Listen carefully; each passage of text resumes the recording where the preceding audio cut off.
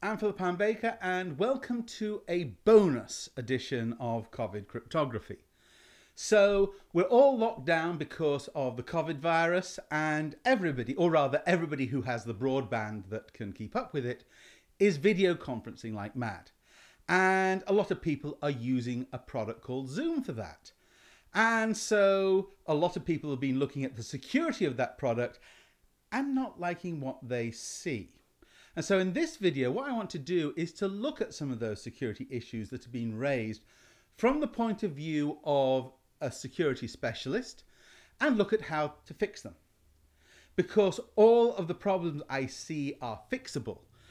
Zoom is a company with, a $10 billion market cap. They have more than enough resources to fix these problems.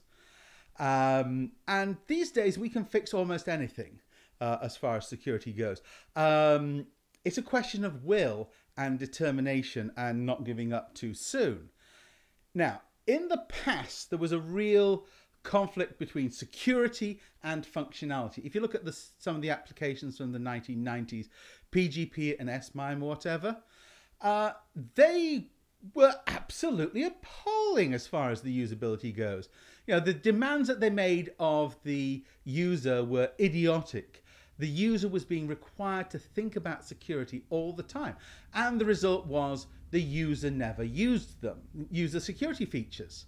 That's why we have email security scandals affecting presidential elections, because the cryptographic security was just rubbish as far as the usability goes. Now, you do sometimes have to make a trade-off, but over the past 5-10 years, there's been a whole bunch of program applications and services, things like Signal and Telegram and so on, that have proved that you don't have to make the choice between security and usability. You can have both, but you've got to be absolutely determined that that's what you're going to do. And so the takeaway here is everything that has been raised against Zoom is fixable. I don't know why anybody would think that this is going to be a long-term drag on their share price. It shouldn't be, provided that they actually fix the problems. And there's the rub, because one of the things that often happens in my industry is there is a security flap, and there's a big rush to secure things. And then after the flap is over, well, kind of like everybody forgets about it. And the result of the security flap is a button on the app saying, make me secure. And, all the big companies have done that sort of security in the past. What I want to see is we do the job properly and we keep doing it.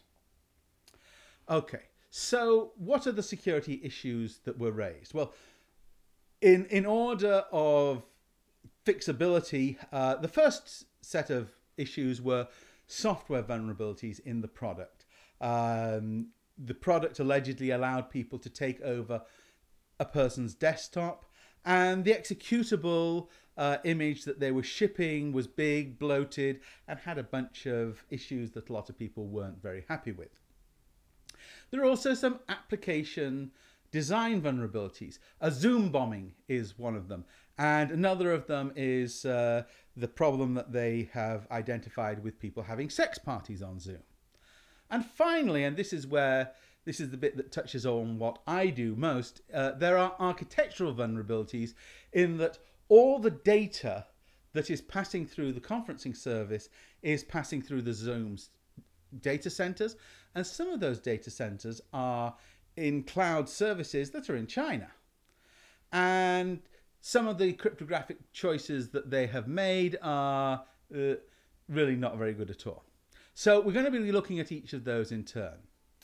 But before we do, I want to make something clear that, why are we picking on Zoom? You see, the thing is that everybody in the field has software vulnerabilities. And this is why there is this peculiar thing in my industry. I've been in the security industry now for almost 30 years. And one of the things that we do not do is compete on security. So we sell security as a product, but we do not compete on the security of our products. If I see a problem with one of my competitors' products, I can, and I have in the past, called them up in private, told them what the problems are and how I think they should fix them. And usually they do. And they will do the same if they see an issue with one of the products one of my companies is doing. We do not compete on security. And the reason that we don't do that in the proper security industry is, well, partly it's there, but for the grace of God go I, I could be next. But also, it's a question of trust. What we're selling is confidence in the security of our products. And most people that are out there have absolutely no ability to evaluate the security of a cryptographic product. In fact, that's why I'm making the cryptography course, to inform consumers of cryptographic applications so they can see the good stuff from the snake oil. And so if I start beating up on my competitor's crypto product and I convince people that it is insecure, that's also going to reflect badly on my product, because people are going to be saying, well, they were insecure. How do I know that yours isn't as well? And so we do not compete on security. We do whatever we can to help our competitors fix our security issues. Unless we think that they're selling snake oil. If somebody is selling stuff that I think is snake oil crypto, oh yeah, then I'll go after them. I'll go after them big time. So one of the things that happens is that some people get held to a different security standard than others. And especially when you're the new kid on the block. And, Zoom video, you can see me on the screen. So of course, security is going to be absolutely critical. This is going to be the most secure application I need. Surely, yes. Well, no. All right. Would you believe that there are vendors of, paid subscription password managers that have been breached, not just once, not just twice, but 3, 4 more times, and all because they have crappy security. They're selling a password security product. And, I don't see those companies being hauled up in the press or held to account, even though they're selling what should be the most secure product on your machine, but they're not held to account. And so, there is a lot of double standards going on. And in particular, when I used to work for certification authorities, there was a very clear difference between the security standards that were held, that the certificate authorities were held to, and those that the browser providers held themselves to. I mean, it's very rare that you don't see that a month goes by without more vulnerabilities being disclosed in multiple browsers. That's the norm. We stopped reporting security vulnerabilities in browsers because, they're just routine. Breaches of certificate authorities are exceedingly rare. I've not heard of one, an actual breach for over a decade now. But Symantec was booted out of the industry and forced to sell its CA because one of the browser providers decided they didn't like the details of some of the ways that they were managing their crypto. And so there are very definitely double standards being applied. And so when you see people attacking Zoom, think about the security of the products their company produces and look at the vulnerability lists and just compare how many vulnerabilities are being found. I think you'll find that very interesting. So why are people holding Zoom to a higher standard? Well, it's a new application as far as most people are concerned. Most people are not used to being on the internet. And so when we have a transition in place, people get really worried about security. And, when mention of China comes up in the context of, when we're all locked down because of COVID, a certain type of people get really bent out of shape. And, yes, video conferencing is a security sensitive application, but it isn't the only one. And, there is a thing that happens with familiarity breeds a complacency. People who are getting bent out of shape about Zoom not being end-to-end secure have no problems with their telephone not being end-to-end secure. And you know how telephone conversations happen today? Even if you got a landline, that telephone conversation is going over the internet, and you've got no idea where those packets are traveling, and you've got no end-to-end security. So the bar has been raised for Zoom, and it's not raised to a ridiculous level. What I'm saying is the bar should be raised for everybody, and not just for one application because it happens to be the one that we've noticed might be a problem. The bar should be the same for all of Zoom's competitors, for WebEx and Teams and everything else. And it should be the same for all the other products that we're using. We should be holding Dropbox and Slack and all the other companies that we're depending upon in this COVID lockdown situation, but are not providing true end-to-end security. Because here's the thing, end-to-end security isn't security is never a feature of a application. It's a feature of a system. So if you're using an end-to-end secure video conferencing system, but your file sharing application or your chat conferencing application isn't end-to-end secure, then you do not have an end-to-end secure system. And so if we're going to get anywhere, we have to make everything end-to-end secure. Okay, so let's look at the first of those problems. So writing secure code. And this is really, really hard. And this is not something that I've actually, I've not been primarily an implementer of applications for decades. Writing solid, secure code is a specialist skill in its own right. And, internet applications are especially difficult because they're always exposed to a communication channel that allows an attacker access. And this is one of the problems I find very difficult to get across to many people, which is it's not just the code you write. When we're talking about, people talking about the security of C or C# or Java or whatever, somebody will say, well, I can write secure code. It's just a question of being careful. It's kind of like, well, whether you can write secure code is beside the point. It's irrelevant. The question is, can all the people that you hire to write the code with you, can they all write secure code?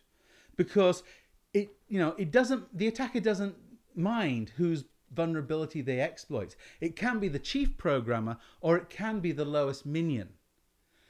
An exploit is an exploit. So if you're using insecure tools that your minions cannot use securely, then the blame goes to you, not the minion who you gave the wrong tool to.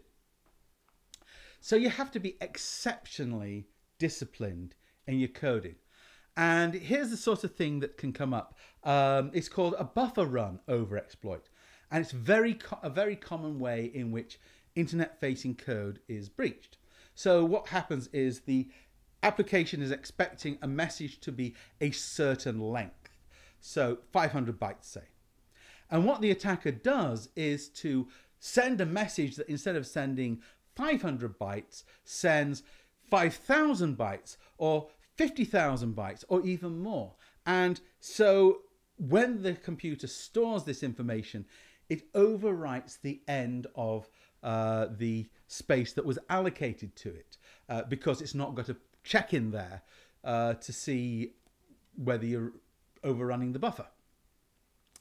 And so as it turns out, if you do this with the programming, the way that we've decided to implement chips and programming languages and whatever, when you overrun that buffer, it will start overwriting an area of the machine called the stack, and that is the control store of the machine.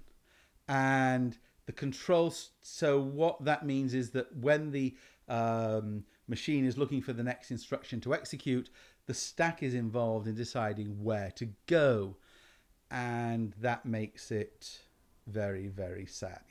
Basically what we end up with is a situation in which the attacker can now control the machine because they've overwritten the control store. I won't go into the full details of how that works here. I'll do a separate module on it later on. So when you're looking at code to see whether it's robust or not, what a lot of people do is they rely on what's sometimes called code smells. If you look at the way in which the code is written, that tells you a lot about the habits of the programmer. And you might have, just as you might have somebody who comes into the office every day, whose clothes are dirty, who's and torn and ripped and so on, who turns out to be a really conscientious worker who gets everything done perfectly. But you know that chances are they're not going to be a completer finisher type. It's the same thing with code.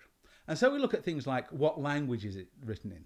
If you're writing in C, well, you're vulnerable to those buffer overrun attacks, and a certain amount of the processor's concentration time all the time has to be focused on not introducing a buffer overrun attack. And so that's a ding.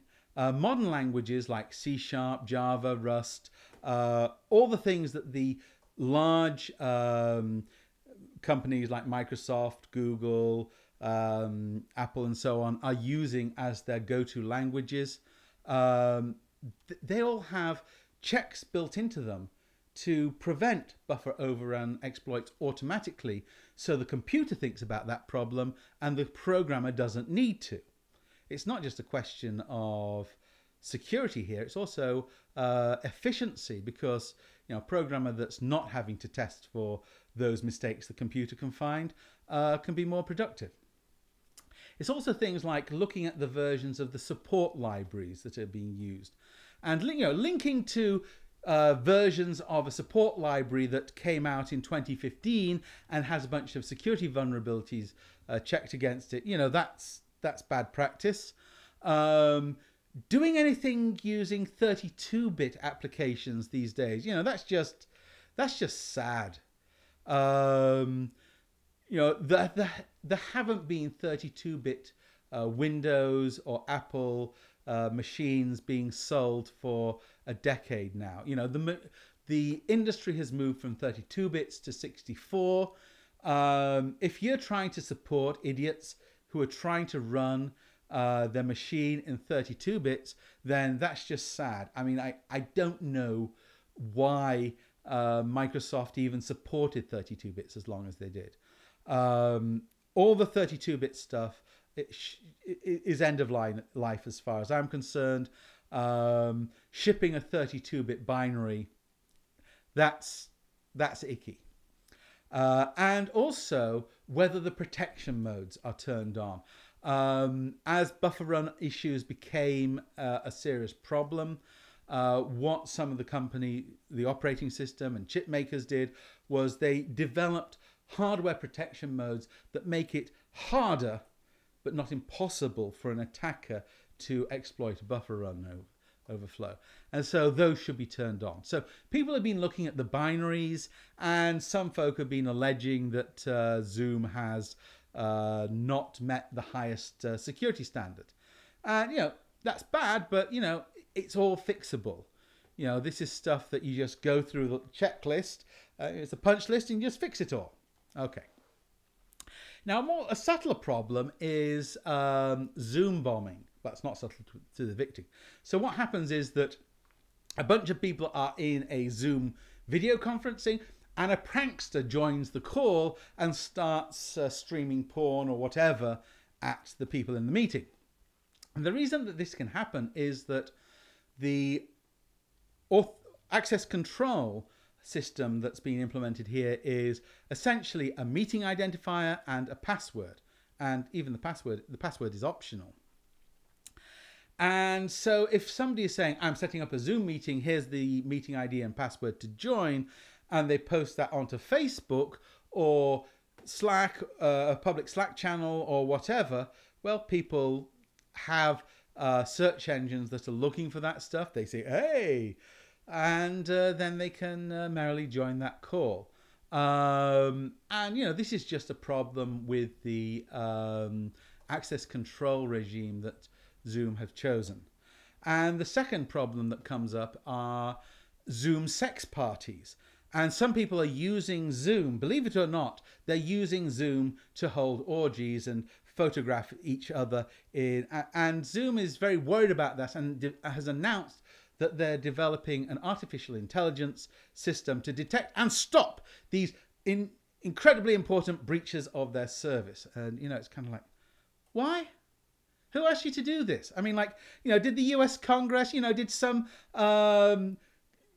one of Putin's lackeys in the US Congress tell you to shut down the sex parties? Why are you doing that? It's none of your business how people are using your product. If you are providing infrastructure, you're a utility. It's like, does the electricity company worry about whether its electricity is being used for a vibrator? Actually, one of the interesting things about the early electricity industry is that one of the killer applications for electricity in the home was actually the home massage device. And I found this out reading a book by Norman, in which he has this advertisement for, all the uses of the home electric motors. The idea where you buy one motor and you could use it with all these different gadgets. And he's making a point about, the motor, these days we have a motor in everything we buy. But what he misses, I think, is that if you look at all the applications, there's one application that is dead center and appears not just once, but twice. And that is the home massage application. So, yeah, I mean, if you're a utility, it is none of your business what the customers are using your product for. And for me, this is actually one of the most worrying security problems with Zoom, in that I don't want to have a infrastructure provider to me that is making moral judgments of any kind about how I use their product. If they have some weird conservative authoritarian agenda shutting down sex, that is a serious problem to me. And so, this might just be an attempt to stop the Zoom bombing by preventing people streaming porn, but it's a pretty stupid way of doing it. But at this point, all we want Zoom to do is to keep as many people in their houses locked down and as happy as possible until this blows over. And we really don't care how Zoom goes about that. And so we do not want Zoom going on some weird morality crusade. And here's the other thing. These two issues may well be linked. The reason that Zoom bombing is possible is because of a weak authentication model. Username and password is a weak model. Anybody who knows the password is going to be able to get into that meeting.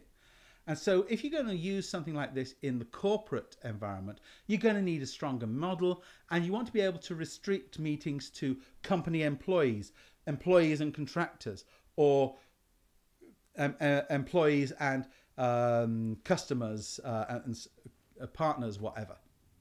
And so you want to have some infrastructure that can say, hey, this person is a credentialed user, a credentialed employee of company A. This person's a credentialed user of company B. And, that type of infrastructure is going to require people to invest a little bit of effort up front in order to get the right credentials that allow them to use the system. And, you know, if you have an application like Sex Parties with a group of people who are extremely well motivated to apply for those credentials, well, that's an early adopter community you should be looking at who can help you debug your application before you've got the usability completely fluent and completely transparent. So just, you know, it's weird. Don't worry about how people are using your product. Think about how you make your product is secure. So the other thing about people holding sex parties is that those are people who've got real concerns about security. Well, some of them do. Other people upload the videos afterwards onto FetLife, but you know that's the way they roll. Most folk don't, and they get very upset. I mean, you know, I'm always being asked, how can I secure the nude pictures I've taken of myself? Well, actually, no, I'm not. Nobody ever asks me that question. What they ask me is, I took the photographs, they've leaked, how do I stop it? And, you know, then it's kind of like a discussion of horses and barn doors and so on. So this is a privacy motivated group. So take notice of them. And what we really need here is true end-to-end security. And there are ways that you can do that using public key cryptography, public key infrastructure, and so on. And Telegram and Signal show that you can do it securely without making it a real pain to use. But here's the thing. Yes, people are getting worried about the cloud services being hosted by hostile dictatorships, and especially dictatorships where the national sport is espionage. Sun Tzu who wrote The Art of War, really keen on espionage, and that's something that, you know, every corporate executive in China has had to read Sun Tzu's Art of War. Well, every officer in NATO has to as well, but you know, so it's not unusual for one division of a Chinese company to have people paid to spy on another division of that same company. You know, espionage is the national sports. But here's the thing. It's not just China that's your problem. There are many countries that engage in commercial espionage. I was reading this wonderful article in which, in the US press, in which the US paper of record was ragging on the French who had been caught trying to spy on the American delegation on behalf of Airbus, and how Airbus had tried to steal this contract. And then you read through the report, and how did America know that? Well, they were spying on Airbus. So yeah, I mean, like, national intelligence agencies are very frequently co-opted for grubby commercial interests, and often political interests, and it gets very sad. And yeah, so the gold standard is what we call end-to-end security. So the idea here is that all the data is going to be encrypted at one end of the communication, and it will only be decrypted at the other end. And if you read the articles by Zoom, or, you know, they were saying, well, we're doing end-to-end security. Yeah, but the thing is, where are your ends? And, you know, if one of your things that you're counting as an end is a cloud service hosted in China, well, that's not really what most people understand as end-to-end security. But here's the other thing. Trying to define what you really want from end-to-end security turns out to be ridiculously hard, because, you know, is the end a person? Well, don't know about you, but I cannot do elliptic curve computations in my head. I don't think Alice and Bob can either. Is it the device that Alice and Bob are holding? Is it the enterprise that we're trying to interact with? And so when you start to look at what end-to-end really means, It's a lot more subtle and a lot more complicated than simply saying, oh, we'll throw TLS at it or we'll throw SMIME at it and everything will be fine.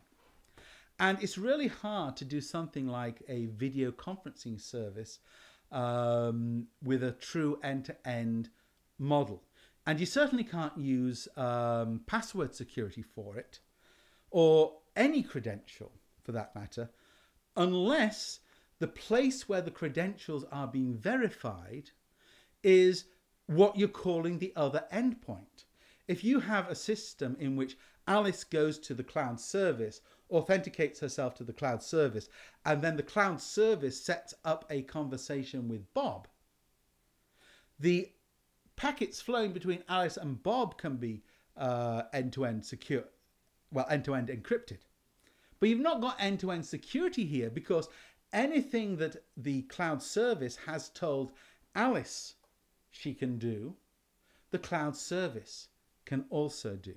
And the only way that you can get around those restrictions is if you use public key cryptography, and in particular a type of public key cryptography called threshold cryptography, which is so new that there isn't even an international standard for doing any of it yet. In fact, just yesterday I was in a meeting proposing that we start work in the IETF to develop a standard. So at the moment there is no end-to-end secure video conferencing system. There are only pieces that have parts that are encrypted end to end. And this is simply a consequence of the fact that doing the job right is really hard. We've done it with OpenPGP, we've done it with SMIME, but at the cost of an immense impact on the user, usability model. And, you know, using those applications, you need a level of technical expertise that, you know, it's kind of like Doctor Strange from Marvel level of complexity. Yeah. And so most of the stuff that's being used there is not truly end-to-end. And Dropbox isn't. Slack isn't. Even Signal. I don't think Signal really counts as end-to-end as far as I'm concerned, because one of the things that I have to download is a closed application that Signal's provided with me that I've got no realistic way of auditing. Oh, and it demands that it be upgraded and replaced. Seems every time I start it up, it wants to update itself. So, you know, at the moment, nothing that we use there is really end-to-end security. It's just end-to-end encryption, which is a different thing.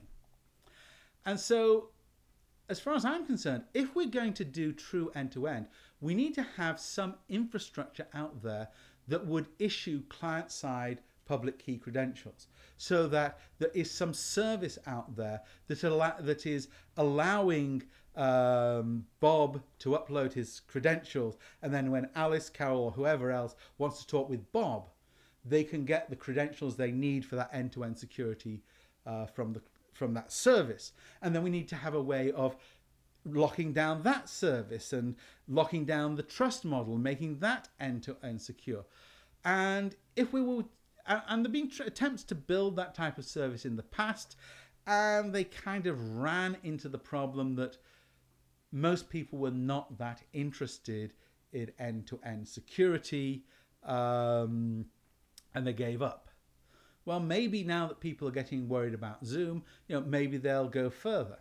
But here's the thing: if we were ever to build an infrastructure of that type, it would have to secure more than just one product. This is my big problem with the Zoom security model, with the Signal security model, and that is that it is a locked in closed community.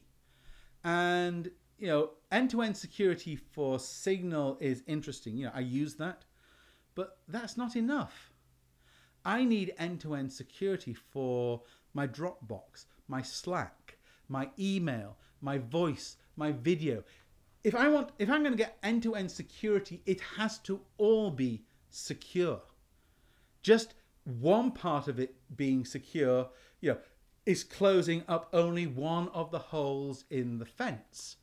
And if I've got a fence with 6 holes in, closing one hole isn't that interesting. And you know what? The holes that I worry about most are not the Zoom conference holes. It's the Slack channel. It's the Dropbox channel. Those are the places where there's going to be the most stuff at risk. So if we're going to lock this down, locking down just Zoom is pointless. We need to lock everything down in a single consistent model, which means it has to be infrastructure, which means that it has to be an open standard. And persuading people to do that is going to be really hard. And I know, because that's precisely what I've been trying to do for 5 years now. And the mathematical mesh is an attempt to provide exactly that type of infrastructure. So how do we move forward? Well, Ahab has his whale, the mesh might be my whale. But you know what? I've got an open framework. It's open source. All the specifications are open. And I can show how that it all works individually. I'm just in the last stages of producing the first release that will provide people with a true end-to-end secure password manager. And this would potentially provide us with the way of making it really easy to use public key credentials on all the many devices we now use, and make that type of security fluent and easy to use. And I don't, mine might not be the end solution, but it is at this point sufficiently developed to be a proof of existence. So what I want to end up with here is, yes, Zoom has problems, but don't believe the folk that are trying to tell you that they've got unusual problems. They don't. Zoom is just going through the usual growing pain that every internet company ends up doing, where people suddenly realize there are security concerns with the product and suddenly starts beating them up. It happens, happened to Unix back in the day. I remember when Unix was the operating system nobody would use because it just wasn't secure. The security model was a joke, at least as far as the VMS and the IBM boys would tell you. So Zoom has problems, but they're fixable. We should fix them. But what's more important is to fix everything else as well, because otherwise we'll just have a fence that instead of having 6 holes, have 5. And we need to fix all the holes in the fence, not just the ones that the New York Times is writing about.